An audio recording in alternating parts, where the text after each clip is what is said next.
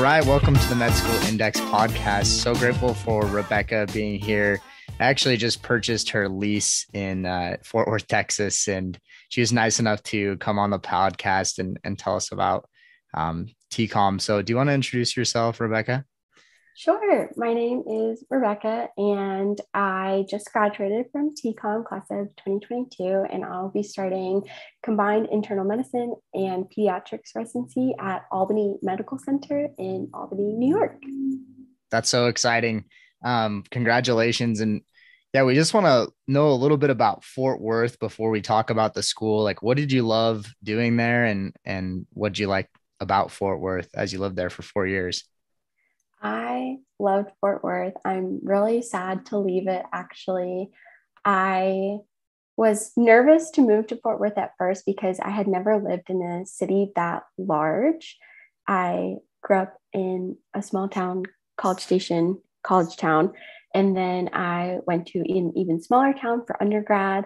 And so I was a little intimidated by what it would be like to live in a city, but I actually found Fort Worth to be so welcoming and comforting. And even though it is a big city, it feels like a small town because everyone is so nice and welcoming, and it's extremely easy to navigate as well. It takes like only 10 minutes to really get anywhere in Fort Worth.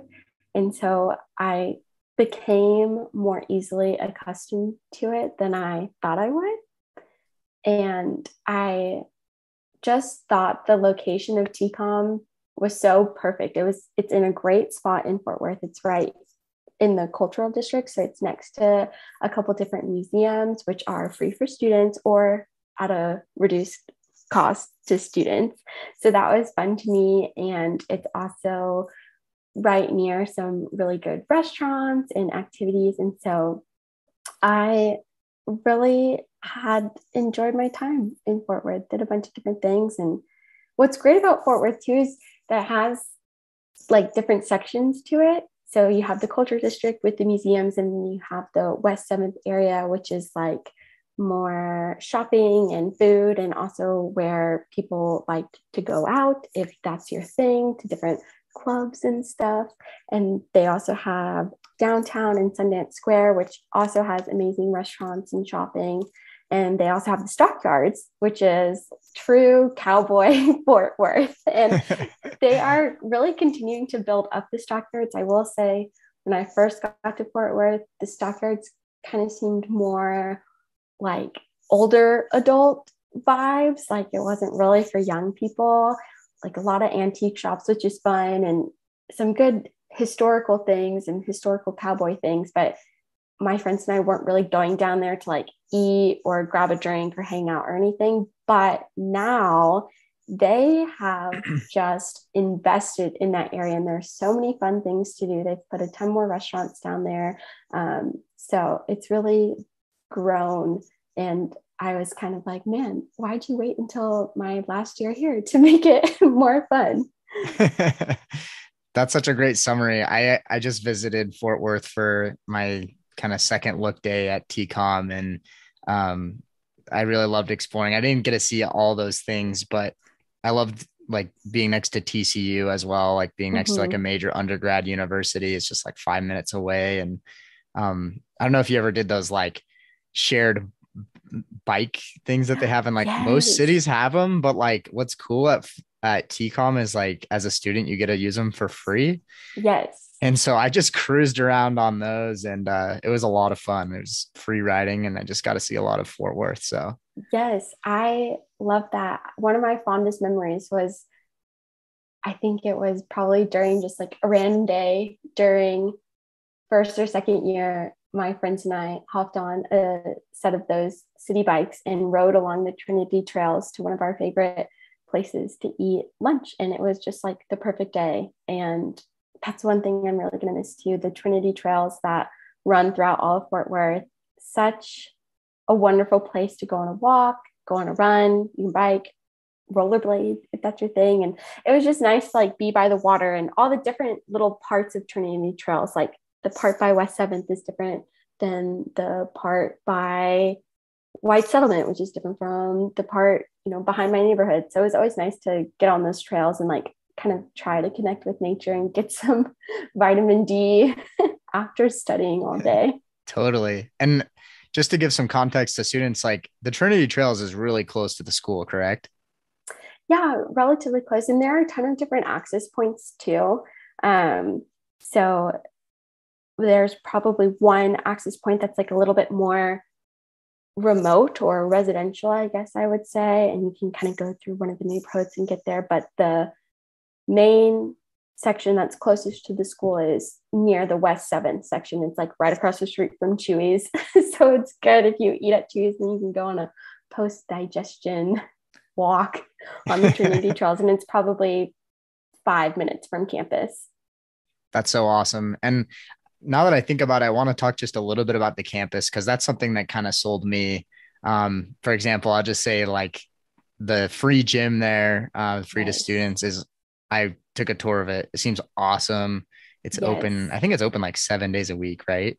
Yeah, it is open 7 days a week. I believe it opens at 6 a.m. in the morning and it closes at 11 Monday through Thursday. And then Friday, I think it closes a little earlier. And then Saturday and Sunday, I think it opens at like 8 or 9 and Mm-hmm. closes a little early as well. But yes, free. That's the best thing. And it is right. I mean, it's right on campus. They have some designated parking spots, but right next to the gym. But you could, if you have your parking pass for campus, you can park anywhere on campus and just walk right over to the gym. To have locker rooms that were recently remodeled as well. And the gym has like everything and anything that you could possibly need to get a good workout in. Like, I don't know, at least 4 squat racks, which is insane for a gym Mm-hmm. that size. Various machines. They have like a TRX. They also have group fitness classes, which are fun and also free. And they do offer like discounted personal training as well. I didn't do that, but I always saw the advertisement for it. And it's great that you mentioned free because my first year of medical school, it was not free. It was still cheaper than like, or more affordable than the other gyms in the area, but I did have to pay. And then my second semester, first year, they sent out an email and they were like, we're going to make the school gym free. And they refunded us, which was so nice. So, yes, I took advantage of the free school gym. That, yeah, it's awesome. I'm so excited. And do you want to talk about, were you a part of the new anatomy lab that they have there? Yes. So, my class was the first class to use the new anatomy lab, and it is awesome. It's really big. It is well ventilated. Of course, it's an anatomy lab, so you're still gonna have, the formaldehyde smell, but Mm-hmm. there's tons of space. You don't feel like you're encroaching on somebody else's tank.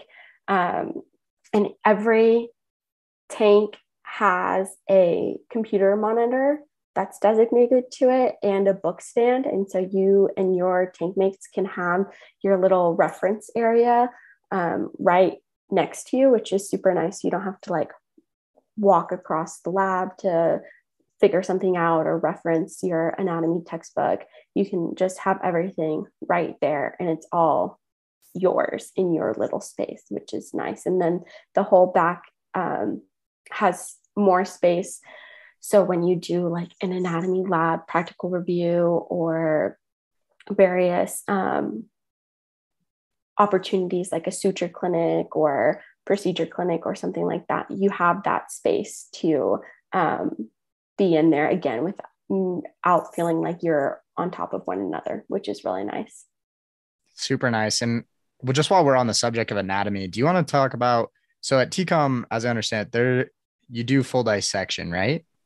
Yes, full dissection um, through, and your anatomy lab matches up with whatever organ system block you're going through. So they try to make sure that what you're learning about in class, in lecture, matches up as best as possible with what you're dissecting in lab. And that helps. I think it's helpful because it helps you understand better what you're learning in your lecture material because you can go into the lab and like see that for real. Like you can go find that vessel, you can go find and explore that organ system after you just learned about it that morning. And I think that kind of reinforcement helped me understand the material a little better. Yeah, I think that's a super nice way that it's set up. And also it's good for students to know that it is systems-based curriculum, Yes. right? Yes. Um, I don't know if this is true, but I was told at the interview day that the like, and I didn't really pay that close attention when I was there on second look day, but like the windows are like you can see through to the outside, so it doesn't feel like you're in a basement, but you can't see from the outside in for the like sake of the respect to the cadavers. Yeah, exactly. That's exactly right. And it is so nice to have the windows because I do feel like without them, yeah, it would be so sad. But the windows offer some like nice natural light and like a reminder that life exists outside of the anatomy lab. Yeah, that is super nice. And it's also open 24/7 if you want to just go in the dark. So Yeah, exactly. And that was super nice. You just need your badge. And, you know, some people are night owls, some people are early morning risers, some people want to do stuff at random times of the day. So it's nice that you can just go with what works for your schedule and study, or if you wanted to even get your group together to maybe you didn't finish a dissection, go in and kind of keep working a little bit if you need or if you want to. And they also host anatomy reviews with the Center for Academic Performance Tutors, and they kind of send those schedules out. And so, you know, it's like Wednesday night at 7 p.m. until 9 p.m., we'll have CAP tutors in the anatomy lab, and they will be at stations and help you review anatomy material before the practical, or help you better understand the anatomy, which is really nice. And it's free, and you just kind of go and come and go when you please. that's super nice. So I got a couple questions in regards to that. Just while we're on the subject of anatomy. So how many students do you dissect with approximately? So we do 2 blocks of 2 hours. So, and each tank, I guess, has 8 people, but you're split up into 2 teams of 4. Okay. So, when you go in for your specified time, so maybe my specified time was 1 p.m. to 3 p.m. with my tank mates, it'd be me and 3 other people dissecting. And then from 3 p.m. to 5 p.m., the other half of your tank would come in and dissect for those 2 hours. And you have a little handoff between, you know, the end of your 2 hours and the start of their 2 hours. So you'd Mm-hmm. have kind of like a practice sign out, and you'd have to talk about, okay, here's what we did today, or here's this interesting thing we found on our body, or the anatomy professor, like Dr. Rosales, told us this, and, you know, be on the lookout for XYZ, or here are all the things that y'all have to do today to finish up the body. Mm-hmm. Which was kind of nice. Like, nice because you worked as much as you could for those 2 hours, but you didn't feel like you had to get every single thing done, because you had that teamwork to where you could say to your incoming tank mates, like, hey, we tried to do this, but we were having trouble here, like, y'all tried to. And it was nice to like have that kind of collaboration and camaraderie with your tank mates. I was always happy to see them at the end of the 2 hours, because I did not thrive in anonymous labs. So I was like, oh great, they're here, you know, let me tell them what I did. And, you know, I tried really hard, but, you know, it's time for a break. So That's super cool. I love the facilities there. Is there anything else you want to touch on with like just the facilities at TCOM, or just, well, I guess we should say it is the University of North Texas Health Science Center. So there yes. is like a college of pharmacy, a variety of other, you know, health professions on campus. So it is a fairly large graduate campus with Exactly. many buildings. But do you want to just talk a little bit about the campus? Sure. So when you are a medical student at TCOM, you'll spend a lot of your time at the MET, which is the Medical Education and Training Building. And it is one of the newer buildings on campus. I don't exactly remember when it was built, but that's where most of the lectures are held, in the two auditoriums on the first floor.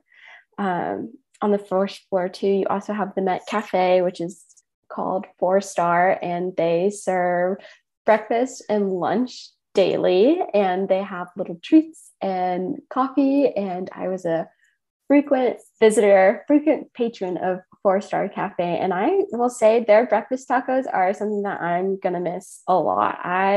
There's nothing like sitting in a lecture, getting to your break, going to the little cafe and getting a breakfast taco and coffee for like $2. Oh, that's super cheap. So really affordable, easily accessible. So that's kind of the first floor of Met. And you also have your Met locker room. And so every first and second year student has an assigned locker where you can keep your change of scrubs for anatomy, or maybe keep your lunch, or whatever you want to bring to campus that day. You can keep it in the locker, and you don't need to have a lock, but certainly you can. And the locker room is only accessible with your ID badge, and so it really is only for people who have the badge, and so it's pretty secure. There's also microwaves and fridges in there, so you can keep your food cold and heat it up when you need to. So that's a nice amenity that's available to students.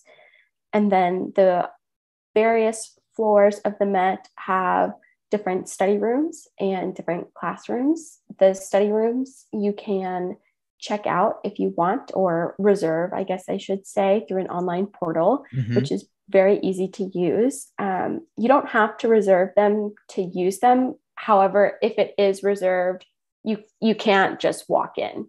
And so it's just kind of the balance of like, do I want to just sit in a room and risk it, or, hope that no one's there at 8 a.m., or do I want to reserve it and make sure that no one's there at 8 a.m.? That's just kind of like up to you and how much of a risk taker you are when it comes to reserving rooms. But some of the rooms are like against the window, and they have these big windows, which is really nice. Some of them are rooms without windows, but they all have whiteboards and tables and outlets. And then most of them also have tables for osteopathic manipulative medicine, because TCOM is a DO school. So you have OMM tables in there, and you can practice OMM on your friends. And that's what's mainly on the second floor. And then there's third floor, fourth floor, and fifth floor, I think. One of the floors is really all offices for like admin people. So that's where you'll find like the dean's office and various professors' offices or advisors' offices. And one of the floors was mainly for physical therapy students. And so we didn't really go up there too much, but you are allowed to. And if you want to like find a study space, you can, but we didn't really find much, and it wasn't really for us, so we didn't go out there too much. But then the fourth floor, I believe, is where the OMM lab is, and the OMM lab is huge. It's a big room filled with OMM tables, and also on that floor are separate classrooms / study rooms as well. So they'll be used for your various clinical communication classes, as well as your OSCEs and stuff like that. And when they're not used for those things, you can study in them. And the Met building itself is open until 10 p.m. Once it's 10 p.m., the police do come around and ask you to leave the Met. That makes sense. It's such a nice campus, and it seems super new. And I imagine you spend most of your time in the Met building. Definitely the Met, and then the Gibson D. Lewis Library. And they actually just remodeled the fourth floor of the library. So I can talk a little bit more about Gibson D. Lewis as well. Some people call it GibLib. Some people call it Club Gibson, various names for the library. But the library is one of my favorite places. Spent so much time in there. And it has, you walk in on the ground floor, and there's a little cafe in the library as well. And they sell snacks and coffee. energy drinks, etc., to help you get through your study day. And there are tables and chairs in this little atrium where you can eat and not disturb people because it's right outside the main library doors. And then they have a section, and this is different from when I first started, but then now they have like a self-checkout section, and you can check out medical textbooks, medical, I guess, equipment for practice. You can also check out like anatomy models like bones and stuff like that if you are more of like a tactile learner. And they have a whole variety of books that you can use to help you study, some practice question books, some textbooks, and it's all through a self-checkout system online now, which I haven't used, but I imagine it's pretty easy. But also the librarians are very nice. The first floor of the library is a collaborative floor, so you're allowed to talk. Mainly it is tables that usually sit about 4 people, and there are various tables on that floor, and that is collaborative study, although it's usually pretty quiet just because I don't know why, but it's actually usually pretty quiet. There's some big windows at the back, so you get some really good natural light. And then you walk up the big staircase, and the next floor, which is technically the 3rd floor, is also a collaborative floor, and that has more of like a modern feel to it. There are little booths, study booths. There's also individual modular like study chairs, more tables with monitors that you can attach your computer to, or you can cast things to. So if you wanted to put up a PowerPoint on the big TV monitor so that everybody at your table could look at it, that's an option. There are also individual study rooms as well as group study rooms. And the group study rooms will all have whiteboards, plenty of outlets, more seating. And then the 4th floor is the designated quiet floor. And there are a couple different parts to the 4th floor, and they just remodeled it as well. So it's really nice and new and different from when I started, which is kind of crazy. I did walk through it right before graduation. I was like, wow, it's not the same anymore. But they have the main room, which has a few tables that can sit multiple people. And then they have a lot of like individual study desks, and they're pretty spacious, which is nice. You have little screens that separate you from the neighboring desks as well. So it is pretty private, and each little cubicle has its own whiteboard as well. And it's a pretty spacious whiteboard. It's not an 8x11 size whiteboard. It is pretty big. And they also put in some more individual study offices, more study modular sections. And then they also have what I call the glass room, but it's kind of like an atrium, I guess. There's just a set of glass doors that kind of open up into that room. And those are where the bigger tables are that sit about 4 people. And so even if you're studying in silence, you can still study with friends, which is nice. That's super nice. It's such a nice library. It's something I noticed while I was there too, is they had like some treadmills that you could like run on, while also like it had like kind of a standing desk next, like in front of it, so that you could like study while you walk, or if you can do that while you run, that's impressive. But they had like standing desks. Like, it's just super modern campus, it seems like, in general. So that's lovely. I want to like I'm trying to think. So I feel like, being that TCOM is like a systems-based approach, let's talk a little bit about just like the general structure of like the schedule in the first 2 years, and in the sense of like when does TCOM start? When are there breaks? Like that kind of stuff, like the bare bones of the schedule, and then and we'll go from there. Okay. So orientation for first year starts usually in like mid-July. And I believe it's about 2 weeks. You'll probably know better than I do, but my understanding is like a week. But I'm sure the first week is kind of warm up as well, like the first actual week. Yeah. So a week of like real orientation things and different sessions. And then I think you're right, like a kind of a week to ease into it. And then you begin.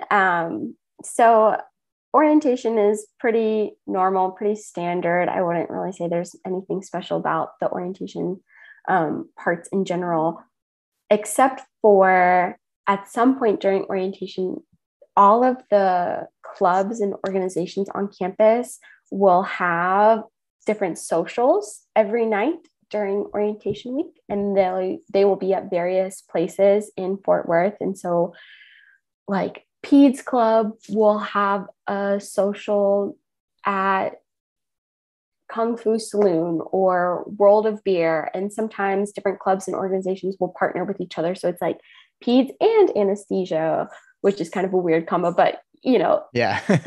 maybe combinations that make more sense. But at various places throughout Fort Worth, and it's like happy hour or, grab and go dinner or game night or something like that. And that is so helpful to go to. And I would totally recommend all incoming students attend the socials and attend as many as you want, as many as possible. And I know it's hard because you just moved to a new place and you're meeting all these people and attending all these orientation lectures, but it is such a good way to meet your fellow classmates and begin to feel involved in the TCOM community. Even if you don't want to join any of the clubs, you'll get to talk to upperclassmen, you'll get to meet your classmates and just start to build those relationships and build those connections, which is really, really helpful, especially when you're transitioning into something new. And there will be like an organization fair as well. And that's a more structured scheduled event where every organization will have their own little table and they'll hand out free stuff and give you their information to join the club. And after that dies down is kind of when the academics really kick in, and you start with a cellular and molecular biology class, which is everyone's least favorite class usually, because most people are like, what does this have to do with medicine? I will say I was a cell and molecular bio major in college, so I kind of liked it because I was like, oh, I know all this stuff, and I enjoy that stuff, but Right. It doesn't last forever. It ends eventually. That's the only class when you start actual academics, that is the only thing that you have kind of going on. And it is about a month long. And they don't really introduce the other types of classes yet. So no anatomy lab has started yet. No clinical communication class has really started yet. No physical exam class has started yet. And I think they do that because, one, they know that cell and molecular bio is the majority of people's least favorite thing. And I think they also do that just to help you ease in and not feel so overwhelmed, which Right. I think is kind of nice. It's super nice. Mm-hmm. And then you do start your organ systems classes. And I can't remember the exact order that you go in, but then you start learning about the human body, which is awesome. And first year is really all about how things should work, the physiology behind the different organ systems, and understanding the normal way and the normal processes of the human body. And there's usually about 2 exams per organ system. And as we talked about, the anatomy lab will match up with the organ system. So once you start your organ system didactics, you'll also begin your organ system related anatomy labs. So we are a TCOM lecture based learning, but it is a combination of lecture and then more of a flipped learning classroom. And that means that they give you didactic information in a PowerPoint form that you review on your own. And then you will attend sessions that review the didactic material, but kind of in more of a question and answer way. And so during first year, it's really a combination of those 2 things. You do have some traditional lectures that kind of, they are just talking at you, but then you start to have some of these flipped learning classroom style lectures, which test your knowledge and try to engage you a little bit more instead of you just sitting there, which is nice. And all of the lectures and the flipped learning styles, which they call MLMs, are recorded. And they're recorded live. So they are posted a little bit later than the lecture time, but it's usually within the hour. I think it's like 2 hours max. And so you kind of have your choice of if you want to go in person to lecture or if you want to listen at home. And TCOM has, UNT-HSC has its own like web-based system. And I can't remember what the system is called, but you have access to it through Canvas. And you click on the recording, then you can watch the recording. And it's not a recording of the professor's face. It's just a recording of the PowerPoint as they kind of click through it. With the audio. And you can watch that on 1.5 speed, 2 times speed. You could slow it down if you really need to. So they try to make the learning accessible for different styles of learning, which is nice. There are some required lectures. I can't exactly tell you why some are required and some aren't. Maybe a more challenging topic is usually maybe something that's a bit more required. And usually it's worth it. And anything that's required, usually not longer than 2 hours, I'd say. But what is required are these types of lectures that are called team-based, they call them TLMs. I don't know what all the acronyms stand for, but those are required. And these are specific to your first year, where you are put into a little team with maybe like 5 other students, and you attend the lecture in the morning on Thursday. And then you have a team quiz based on whatever material you had been reviewing and the lecture. And I believe it's like a 5-question quiz, and it's a team collaborative quiz. So you all take it on, I believe you pick one person to like be the answer submitter person, but you all work together to choose the answer. And then you'll also have an individual quiz. And those are usually the Thursday or the Friday before a Monday exam. And those are always required. But that's an opportunity to, again, work on your collaboration skills, work on talking through the material, and it helps you identify any knowledge gaps that you may have before your exam. Okay. And these exams, I've heard that the first year they're like always on Mondays, and then on the second year they are Fridays. Yes. So first year they are mainly on Mondays in the morning, because you'll have the anatomy practical in the afternoon. Okay. And then they kind of let you do it on Fridays in the second year because you've acclimated, which I prefer that they had them on Fridays the first year as well, but that is what it is. And so are these exams pass fail, or are they graded, and is there a class rank? Yeah, so the exams are graded. However, the grading system is kind of interesting at TCOM because you get graded individually for the exams and the quizzes, and all of that adds up to your final grade. And if they're still doing this, which I think they are, there's like a hard pass number, and that number is actually a 78. So if you make a 78 overall in the class after everything's been tallied up, then you have passed that class. No worries, no problems, like 78 and above, you're good to go. At the end of every class, they run all the numbers from the students and the various scores in the class overall through some algorithm. And I don't know the algorithm, but then they developed a soft pass range. And that soft pass range means after everything has been calculated, they figure out the final passing number for the class.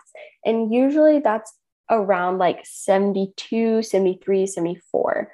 So that can be helpful. It can be a little stressful. Like if you're kind of like sitting at maybe like a 74 after everything's been tallied, you took all your exams, you took all your quizzes, and like your final grade is showing a 74. And you're like, okay, I didn't meet the hard pass because I didn't get a 78.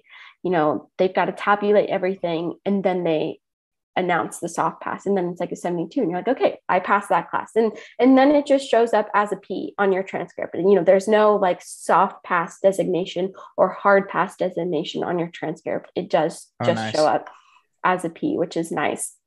Then they also do still use honors at TCOM, and I believe they set the honors score at 92. So I think if you get a 92 in the class, you have honored that class, and you get a little H by that class on your transcript. Okay, cool. But there's no class rank. It's just honors and pass. So no class rank, but they do have quartiles. So they do split you up based on your numeric grades into first, second, third, and fourth quartile, but you will never know your exact rank. And they don't, and your quartile can change throughout your first and second year. So okay, that's interesting. Super interesting. Trying to think if there's anything else. Some things that I want to dive into. Let's do this first. So I think something that a lot of DO schools, people here is like, maybe they don't have as strong of research, but something that really impressed me about TCOM, which helped me decide on it, at least from what I've heard, is there's really strong research there, just because it's like a full health science center. Do you want to talk about like the research opportunities there? And yeah. So I personally didn't do really much research at all. And it is an academic institution in the sense that they do have the graduate school for biomedical sciences, and they have our public health school as well, which are great resources for students. I will say that research is definitely available for the students who want to do it. I think you do have to work to seek it out a little bit, but people will be very welcomed to sit down with you and talk about it and navigate how to find it. You just have to put in the effort to find it, if that makes sense. And they do present some opportunities to you, but if you're looking to do something specific, you'll probably have to set up a meeting with whoever it is that you want to, and be direct and ask them about the opportunities that are available in that specific thing. As far as research opportunities during first year, during the school year, I feel like they're not presented to you right away. And so if you're like interested in jumping on it right away, then you might have to do a little bit of that reaching out on your own. But at the end of first year, they start to do some presentations about the various research opportunities that you can start over the summer. And so there are a couple of different options that TCOM presents to you. One of them is the pediatric research program, and that's a partnership with Cook Children's in the pediatric department. And they have a variety of topics. And it is a little bit of an application and interview process, but they have a lot of spots. And so that is one way that students can start being involved in research. And they have been helpful and yielded good opportunities for students, I think. And for some students, they've gotten publications out of that, or they've written research articles, or they've definitely made posters, and there is a specific like research presentation opportunity through the pediatric research program. It's, that at the end of the summer, everybody who did PRP like has their own kind of PRP little conference. And so everybody who does do it does make a poster and has the opportunity to present it, which is a really great opportunity. And they also have another research opportunity over the summer called MSTAR, which is actually a geriatric research opportunity. And I do believe that MSTAR is paid. So that's a nice little perk. And when I say paid, I guess I mean stipend. Yeah. But that's nice. And let's see, you can also, find your own opportunities, like I said earlier, and people are welcome to do that as well. Then I believe it's at the end of first year. If you are in the top 10% or perhaps top 15, I can't exactly remember the cutoff. I think top 10%, then you get invited to join a research class. And I don't believe it's required. It is an invitation that you don't have to accept. But if you do choose to accept, that's an additional class. I'm not sure how often it meets. I was not in the top 10%, so I did not join this research class. But you meet a couple of times throughout the semester and have specific classes about research that help you understand what is research and different types of research and things like that. And then you also do a research project through that class. And I believe it can be on anything you want. You just have to, find the right mentors and make sure it's approved and it makes sense and stuff like that. So that's also another opportunity. And then, of course, in your clinical years, the onus is a little bit more on the student. If they find an interesting case and like want to write up a case report, totally do that. You just need to make sure that you have a resident or attending who you're working with. And I would say that as far as our connections with our clinical rotation sites and our mentors and attendings and residents there, usually they're very enthusiastic about helping students to set that up, which is really nice. I never did any of that myself, but I have lots of friends who found interesting cases and decided to make a case report out of it. So there definitely are research opportunities. I say you have to be a little bit proactive about them. They're not going to be just like handed to you, but at the end of first year, there are designated presentations about upcoming research opportunities. So that is nice. That's super cool. It sounds like there's opportunities in like the labs with the PhDs, and then definitely, and then also they have like these set up clinical research programs. So that's really interesting. Well, jumping into like the clinical years. So I know I have like my limited understanding. So there's like the main rotation sites that it seems like most students do their rotations at, which are in Fort Worth at JPS and Cook Children's. And there's a couple other hospitals, but it seems like those are the main ones. And then there's also like rural opportunities in Longview. And then now you can go to San Antonio, and there's also a few opportunities in Corpus Christi. Can you kind of talk about where you went and then maybe where some of your classmates went?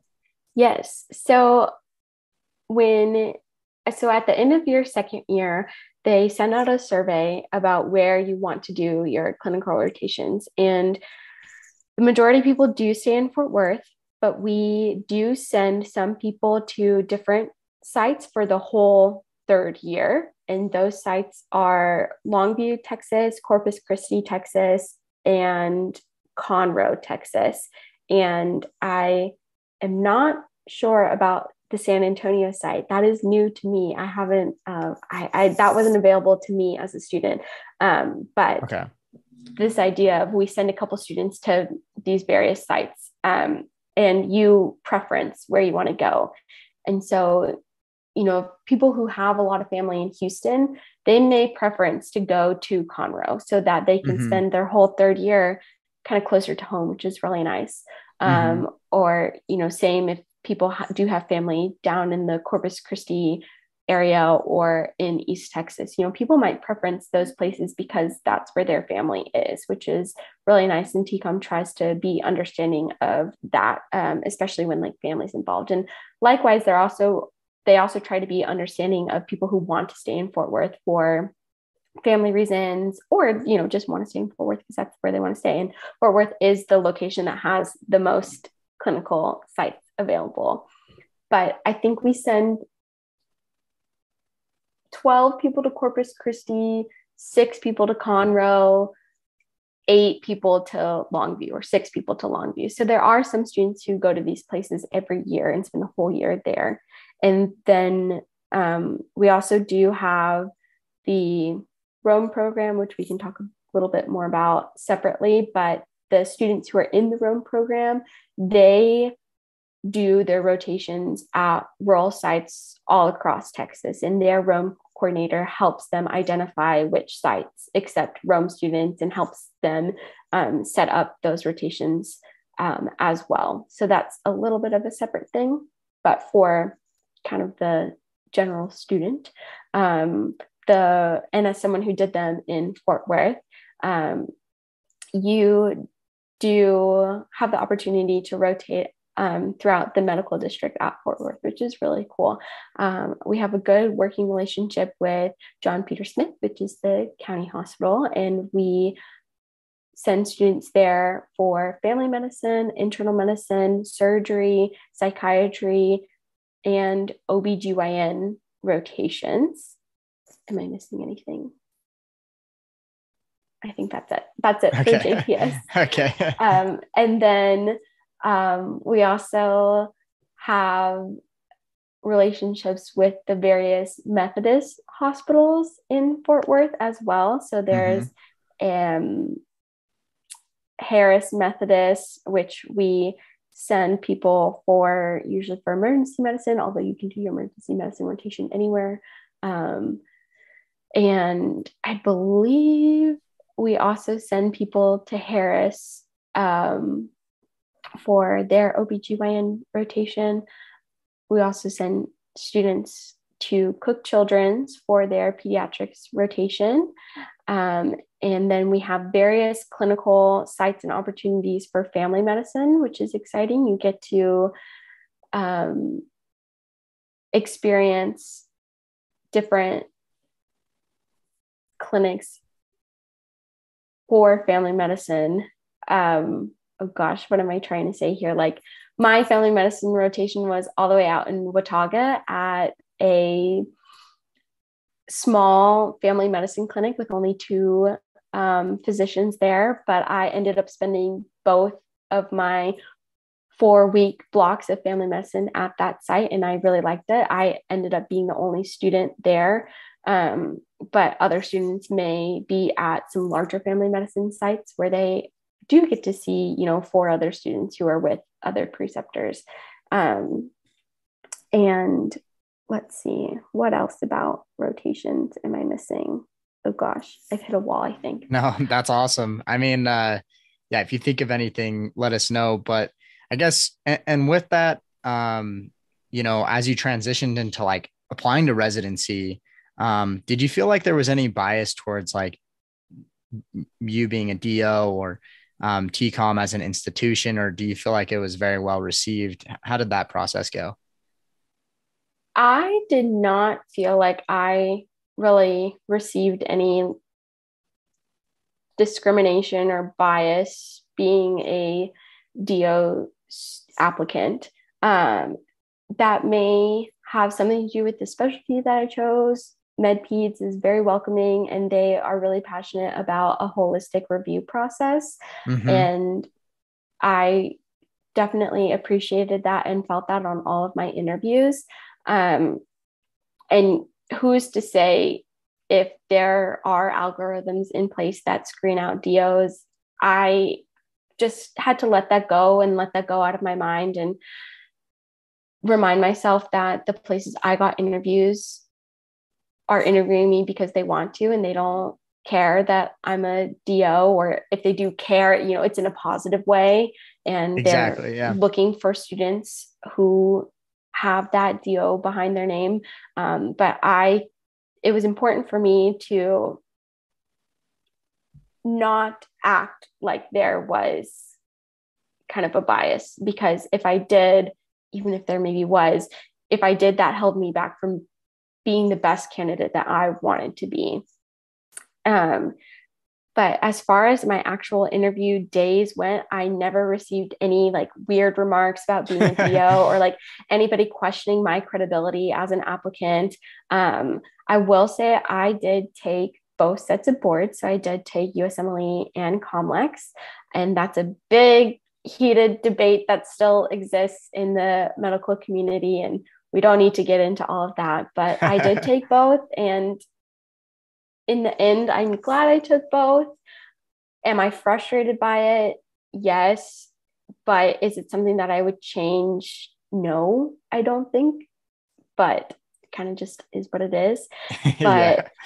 I will say, when I was looking at residencies, there are a couple different databases for residency research, and you can look at how many DOs they've taken in the past, Hmm.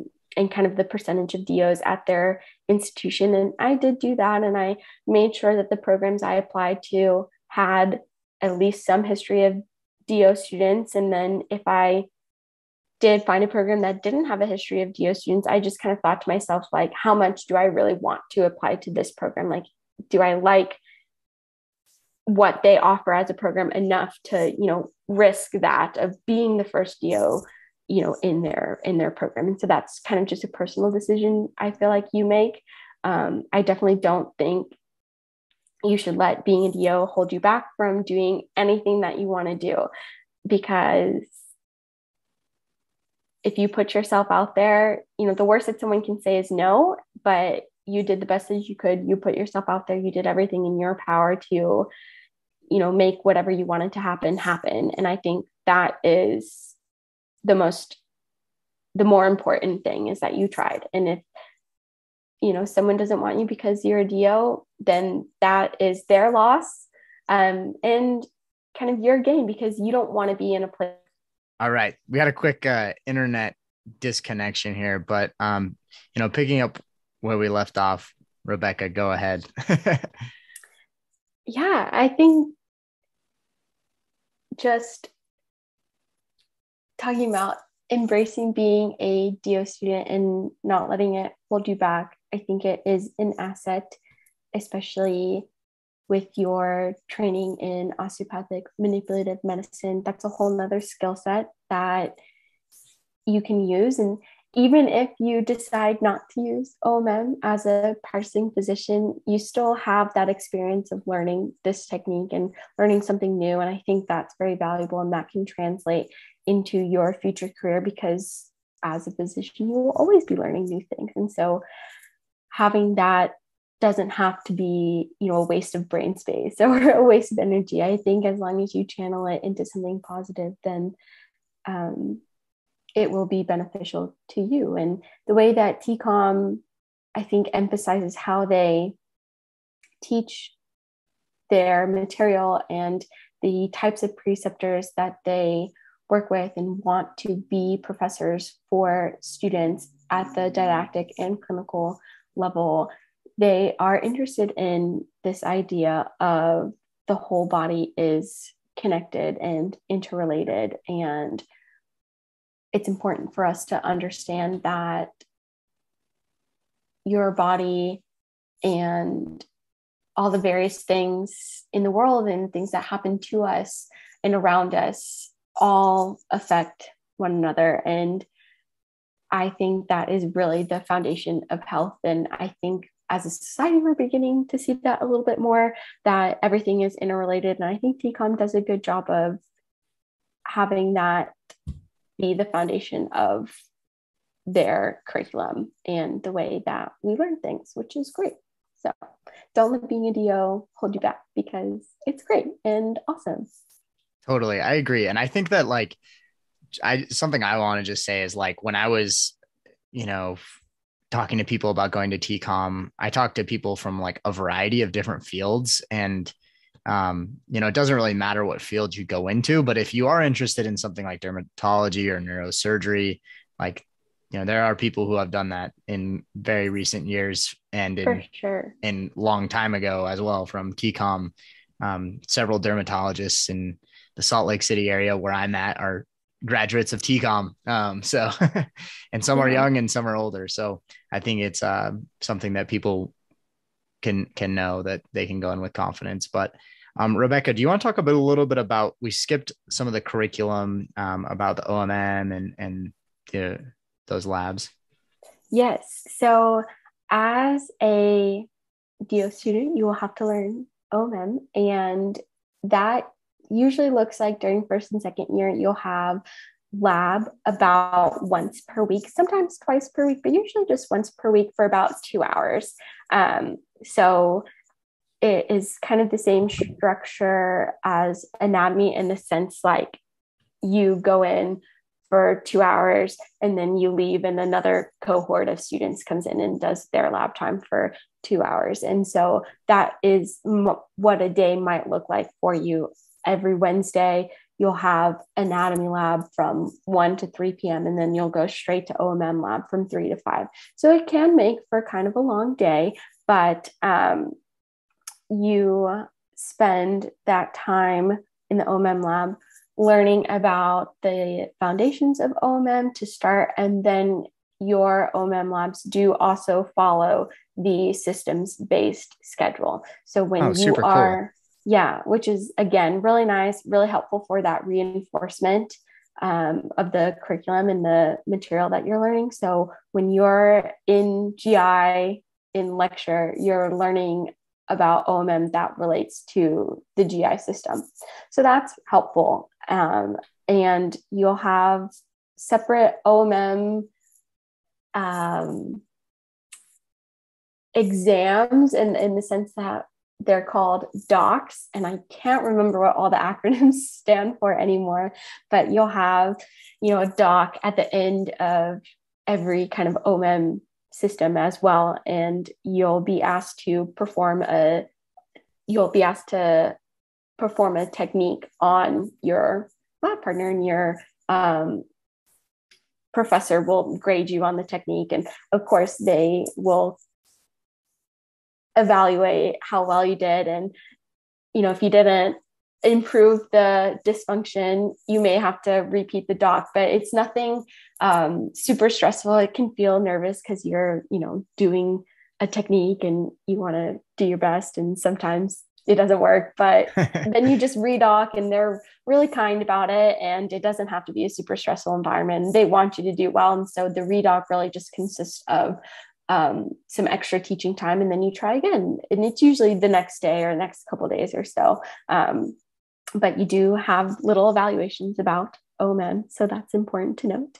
And then you will have, during your second year, you'll have OMM questions on your exams as well. And so that's kind of like a separate exam score, even though they'll add up for a total score. There is a separate amount of questions specifically about OMM, and you do have to pass that part specifically as well. So it is important to pay attention and learn. Usually the questions aren't too bad, but it is something that you need to review and study for. Okay.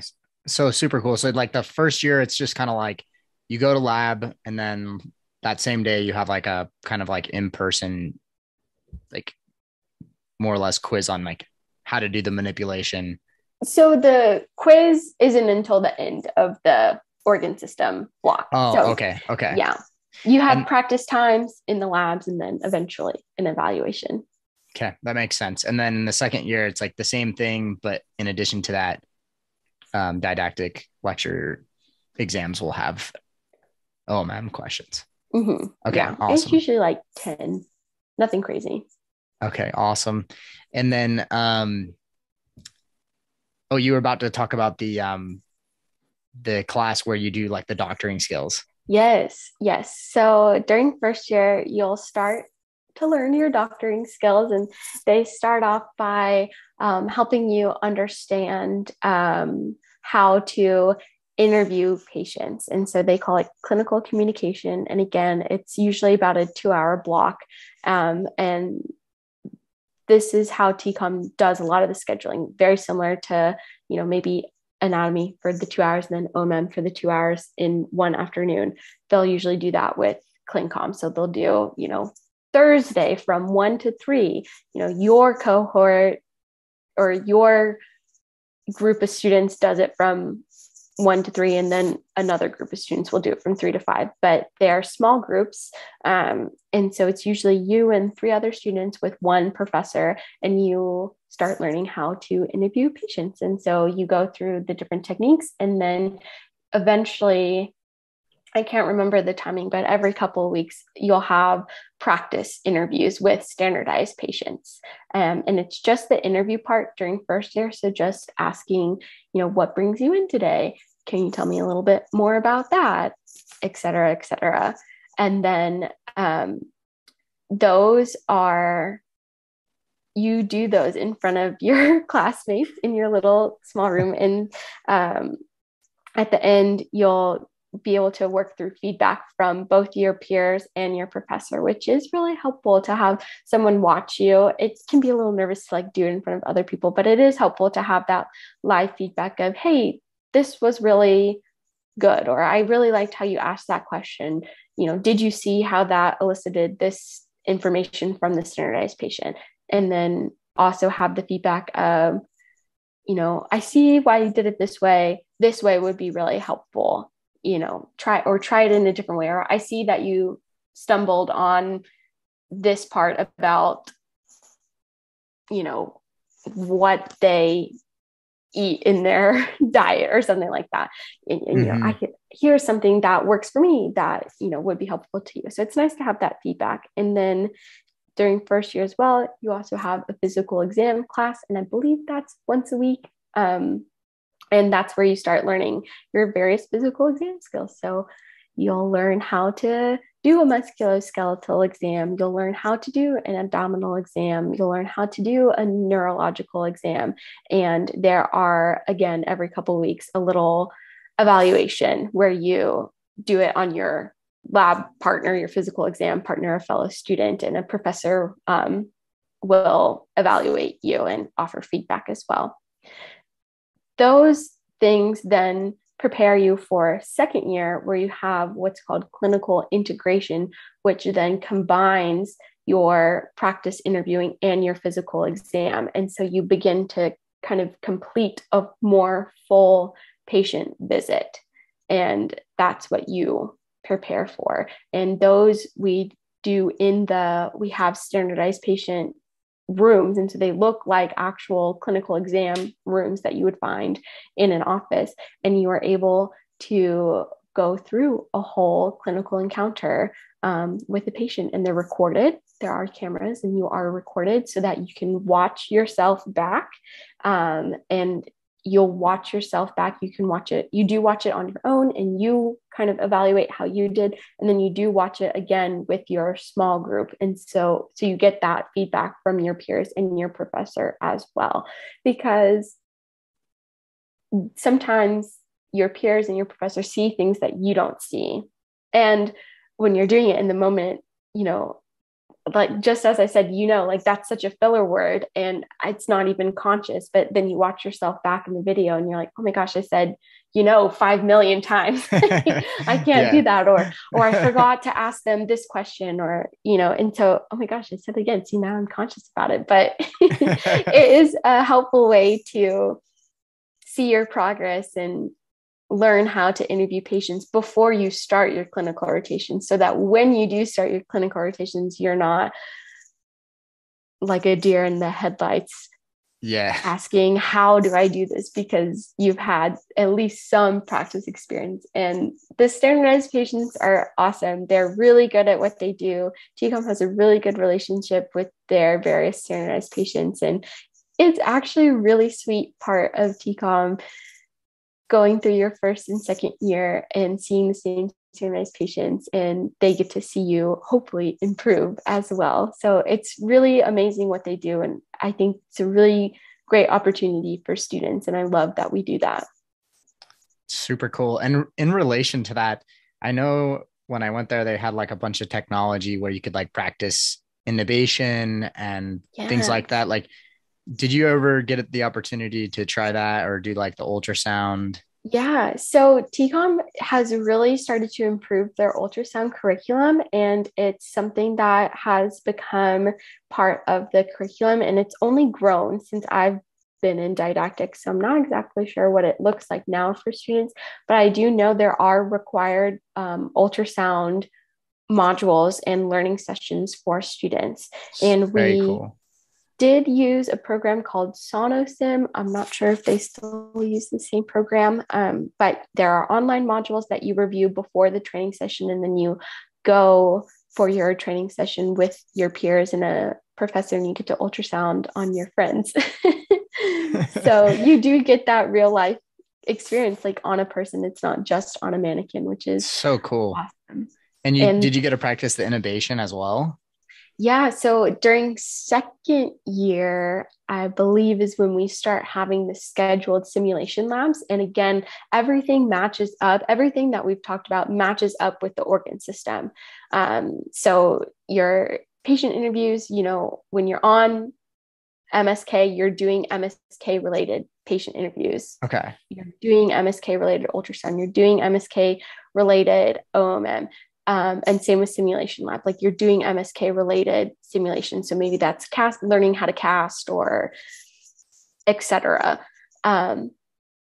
So the sim lab used to be in the Met, but as I understand it, they have just remodeled the basement floor of the library, I believe. And I'm not sure if it's finished yet, but they are making a brand new simulation center at UNT which is super exciting. The simulation center in the Met was already really nice. It was spacious, and full um, it had a full classroom learning with the like live action mannequins and Mm-hmm. the monitors that you could input different vitals and run different scenarios. And we also had a full operating room set up as well. So the simulation lab in the Met was already great, but they have put in the investment to make it even better and even bigger. So that's something that's really exciting for incoming students to hopefully look forward to. I'm not sure when it opens, but Yeah, um, I think it opens this July, and I don't know. I saw awesome. something about like a $50 million like NIH Yeah. grant for like virtual reality, and I don't know. Oh, I'm excited to see what the virtual reality is yeah. as well. So That sounds that's so cool. interesting. My last two questions. First is just, could you just provide a little clarity on like how they break up the colleges? Because I know that TCOM does have a large class size, similar to some other schools. Like I know Ohio State has a large class size of 230 students, Mhm. but they're broken up into like four different colleges. Can you explain that how that works? Yeah, I don't know how they assign you to the specific colleges, but they do assign you to different colleges. And there are, let's see, I was in Elko, and I don't know how many students are in each college. Um, but they call them advisory colleges. And through that, that's how you um, get paired with your advisor that helps you through the medical school process. And they're, people that you can go to for advice, for feedback, for help. And then the colleges also host social events within the college as well. So it's a great way to meet friends, build that camaraderie. And there are 6 at TCOM.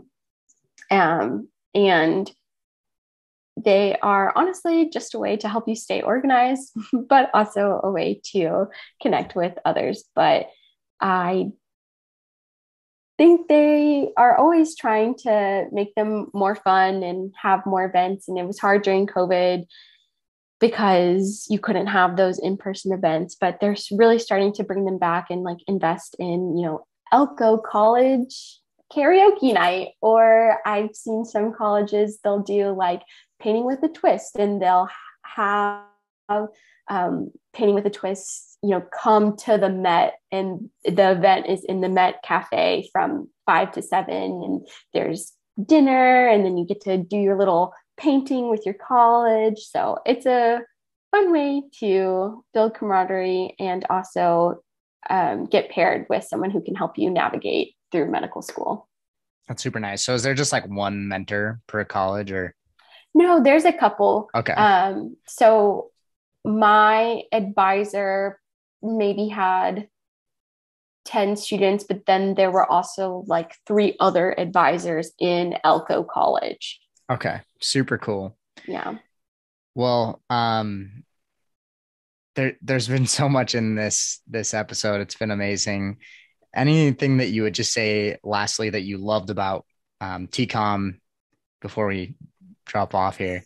Yeah, I know it's gonna be cliche, but I really did love the people.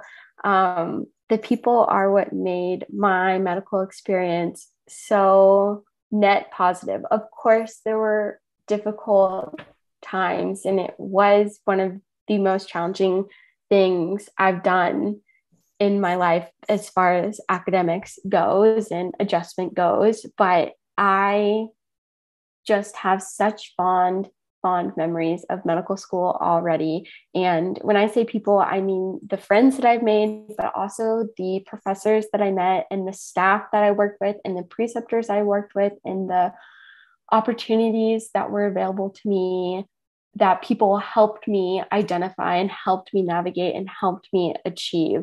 And I just feel so grateful for all the support I received as a medical student through all the different ways as well, academically, professionally, mentally.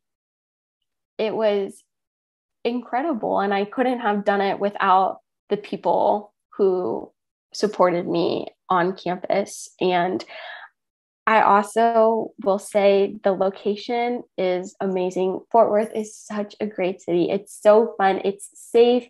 There are things to do for everybody. I mean, you can find anything that you want to do in Fort Worth. If you want to be more of a nature person, like you have that. You may have to drive a little bit, but like you can make that happen if you want to go on a little hike. It's not that far from Oklahoma either, which has some great places to be outdoors.